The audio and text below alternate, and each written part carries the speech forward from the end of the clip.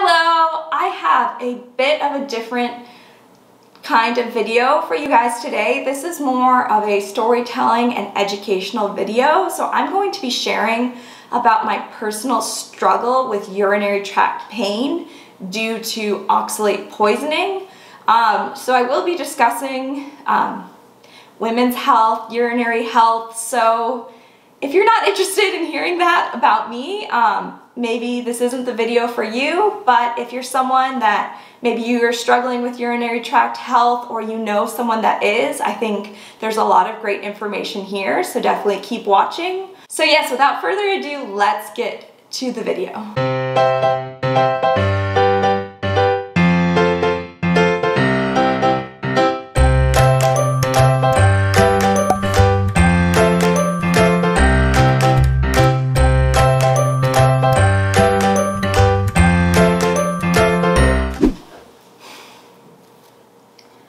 Have you been diagnosed with interstitial cystitis, have chronic urinary tract pain with no diagnosis, vulvodynia or vulvar or vaginal pain? Do you have chronic mid, back, hip, pelvic, or other joint pain that hasn't responded to chiropractic or other manual therapy? Did these problems begin or become significantly worse during a pregnancy? Do you eat a diet high in plant foods, superfoods, or green smoothies and juices, avoid gluten and dairy products, and yet continue to feel your health decline and your pain increase? Oxalate is a simple molecule that is common in many plants and allows plants to protect themselves from pests and infections. Although essentially all plants contain some amount of oxalate, specific types have extremely high amounts, such as spinach, beets, sweet potato, rhubarb, kale, Swiss chard, nuts, cacao, black and green tea, turmeric, amaranth, buckwheat, kiwi, and pomegranate. Unfortunately, many of these foods have been labeled as superfoods and have been used in extreme excess in the diets of many well-intentioned, health-conscious people, myself included. When you eat an oxalate-containing food, the oxalate can either bind with calcium and to a lesser extent magnesium in the gut and become unable to pass through the intestinal wall. If the oxalate is in its free form, it'll be readily absorbed into the bloodstream from the intestine. Once in the bloodstream, the body is able to eliminate oxalate in urine through the kidneys. However, the kidneys can only deal with a limited amount. When blood levels pass this limit, the body begins to deposit oxalate crystals in various organs and tissues. This phenomena is well documented in the study of kidney stones, around 80% of which are formed from calcium oxalate. To make matters worse, these sharp, spike, even needle-like crystals tend to accumulate in areas of inflammation and injury, increasing pain and slowing healing. I'll show you some images of oxalate crystals. Why are pregnant women more at risk of oxalate poisoning?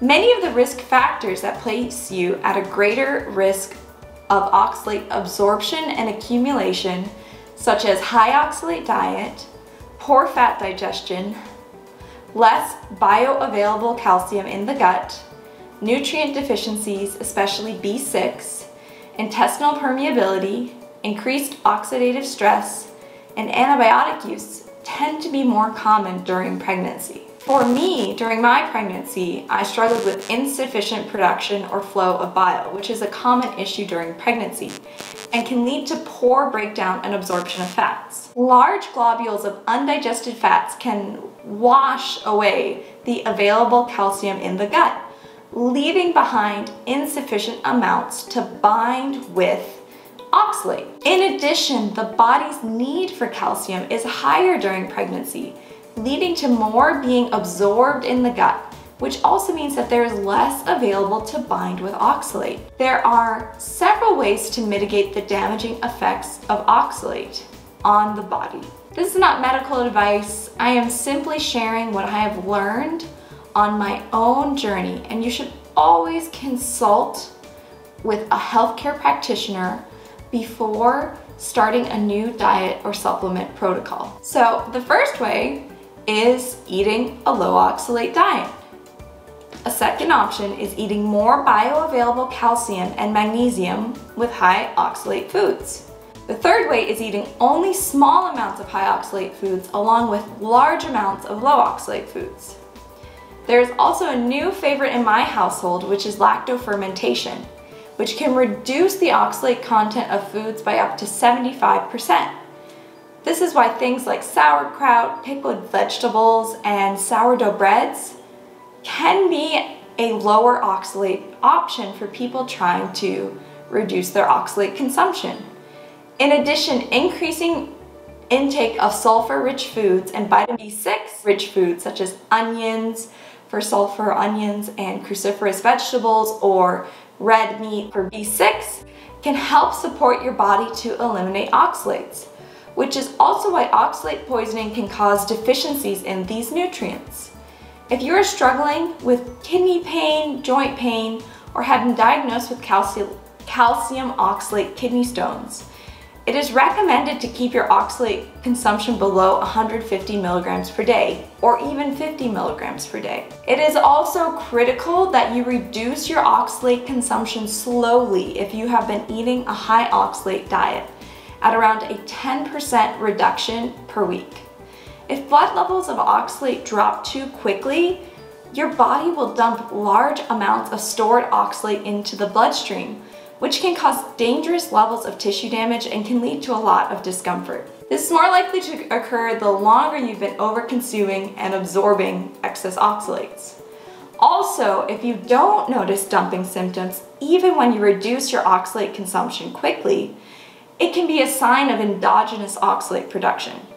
This was the case for me, which is why I was able to do a 10-day raw milk diet without having dangerous dumping.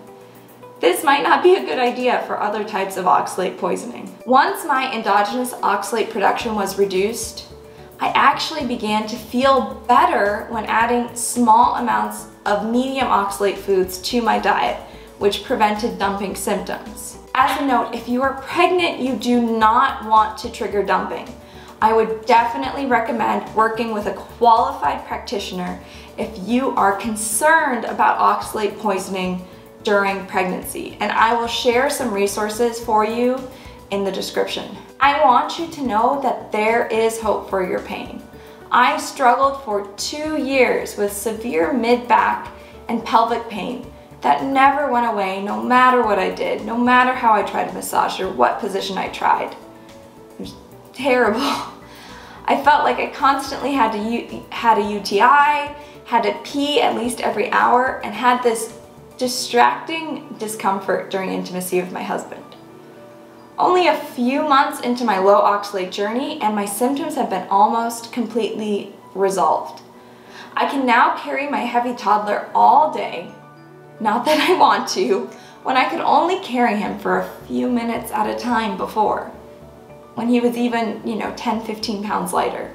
Overcoming my battle with oxalate poisoning has helped me regain my energy. It's allowed me to do the things I want to do, like going for long hikes with my toddler, being able to sleep, not waking up super early in the morning in pain and not being able to fall back to sleep. That's just a few of the things. Sometimes it's hard to remember how much you were struggling once you're past it, but I truly was at a low point a year ago, and I'm thankful I'm not there anymore. So if my journey sounds anything like your journey, I would love to hear about it in the comments below. And if you're interested with seeking support with what may be oxalate pain or pursuing a low oxalate diet, feel free to contact me via my website. I'd be happy to schedule a free 20-minute consultation to see if nutritional therapy would be the right support for you.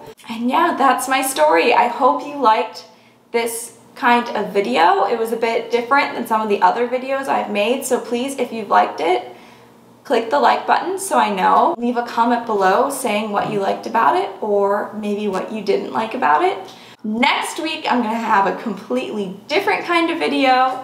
I'm gonna be showing you how I created my work from home space for a small space. So I'm really excited to share that, guys, with you. So if you want to see that video, be sure to subscribe and to ring the notification bell, because then you will be notified when that video is up next week. So I'm very excited for that. I can't leave this video without quickly mentioning my new Vitality membership at Alexandra Radway Functional Nutritional Therapy.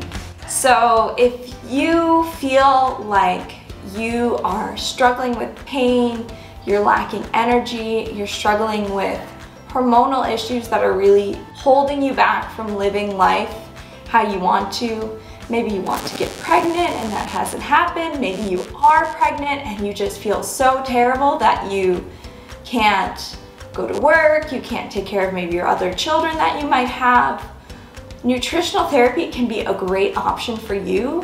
I have 3 different levels of support that I provide. At the most basic level, you receive access to my resource library, my newly launched resource library that has therapeutic diets, supplement protocols, detoxification guides, everything that you need to get started. And included in that, you get a 15% discount on all of the supplements in my professional grade supplement dispensary. That's my glow level, the shine level. So this level, you get a little bit more support from me.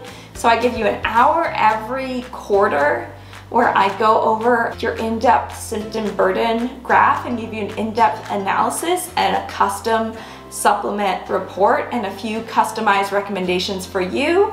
And then you get access to all of the resource library, the supplements, everything I mentioned at the previous level, as well as all of my online courses, which will be coming to you guys very soon. I'm really excited to start sharing about what I'm working on there.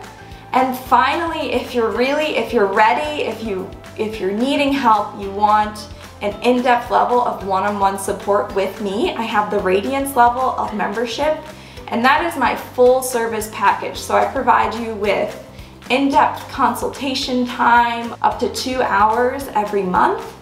I give you unlimited email support, all of the other resources and options that the other membership levels get, but you get that in-depth one-on-one level of support with me. So just had to share about my new offerings there. I'm really excited to have these available for you guys because I want to make nutritional therapy as accessible as possible and be able to provide the level of support that you're ready for. Because I know from even my own journey that it might take time before you're ready to really see a practitioner. You might want to try to work things out on your own first, which I think is great as long as you're getting some of the right resources and you know who to reach out to if you hit a stumbling block or you get to the point where you're like, okay, I really do need some more help.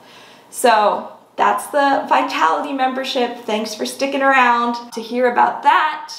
If you want to find out more, there's a link in the description below. It'll take you to my website. You can get the full information of all the pricing, the different benefits of each membership level, and you can sign up right there on my website. Thank you so much for watching.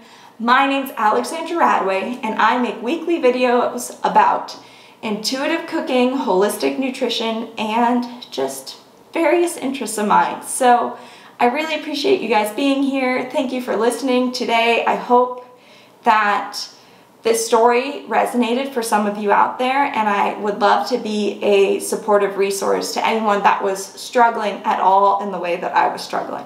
So thank you so much for watching. Bye-bye.